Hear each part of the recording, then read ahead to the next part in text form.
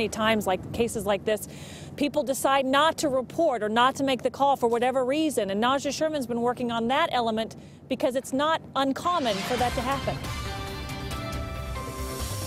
Nichole Draffen is working on providing a better life for herself and her 2 children. But first she had to make the decision to leave an abusive relationship. It's like you're brainwashed, but you don't know that you are until somebody tells you that that's what's going on.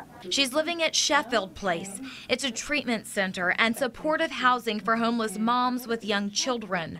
90% of the women who live here grew up in abusive environments.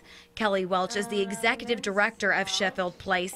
She says there are many reasons people look the other way when they see mistreatment. Sometimes the entire family has skewed expectations, and because it's generational, it might be that their expectation of how you treat a child or the expectations of a child or how you discipline across the board isn't what we would accept and isn't what the community would accept. Under the current law, social workers, educators, physicians, counselors, child care providers, and police are required to report suspected abuse.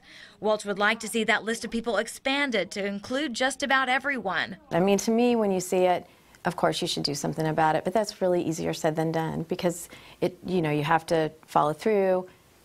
And again, I think we want to think the best of people. Welch says abuse is a cycle that often repeats itself.